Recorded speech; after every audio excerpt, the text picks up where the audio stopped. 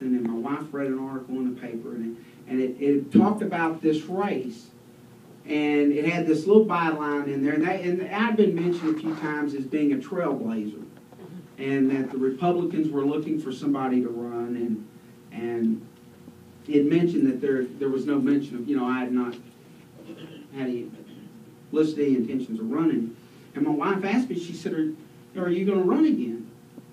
And I said, well, I wasn't going to do that. I mean, I'd just gone through a year of knowing what running for office was, particularly in the grassroots space. And I said, I can't do that to you. And she said, no. She said, we're fine. She said, I think you ought to run again because I think you'll win. So I drove to Austin and filed. I have a history of filing like on the deadline. And I filed again and went out and I drew a primary opponent. I spent about $6,000 in the primary. My opponent spent, I don't know, 60 or something. And I ended up winning that race. Carried every county but Montgomery County. My home county I lost. But my opponent was from Montgomery County. Spent a lot of money. But I won that race on, I think, 84 votes. 84 votes. There's nearly that many precincts in Montgomery County in this district. So, I mean, when somebody talks about their vote doesn't count or it doesn't matter, I mean, we're talking about a fraction of a vote per precinct that ended up winning that primary. And suddenly people were going, hey, this kid can actually win an election. And I was able to raise a little bit of money, actually raised about $50,000. That was a fortune to me in a campaign. And Parker, evidently I got his attention because he spent over $800,000.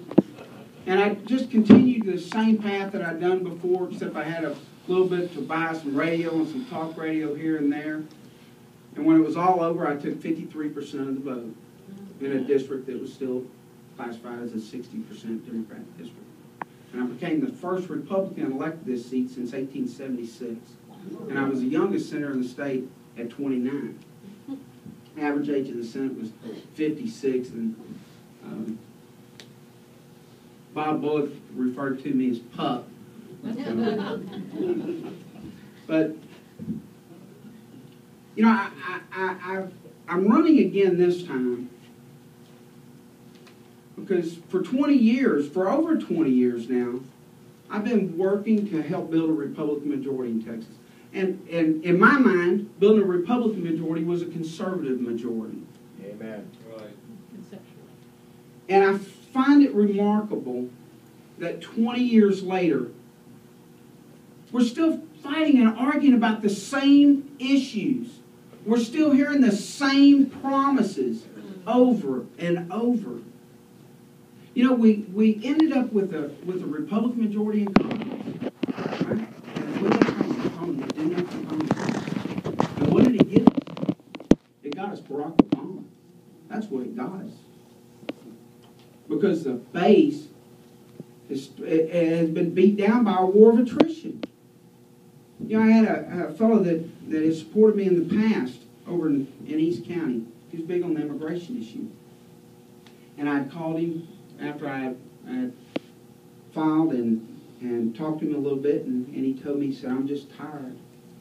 He said, I fought on this for the last 4 or 5 years on the immigration issue, and we've gotten nowhere. He said, I'm just tired. And that's a strategy. That actually is a strategy. It is a war of attrition. They wear you down till you give up. I like to refer to, and y'all probably heard me say this before, lots of times there are so-called moderates, if you will, they'll call them rhinos. But I refer to them as a squeaky wheel Republican. Because what happens is when the base starts squealing about an issue, they'll reach over and pump a little grease in you and shut you up. But nothing ever changes. Amen. We're still talking about reducing government.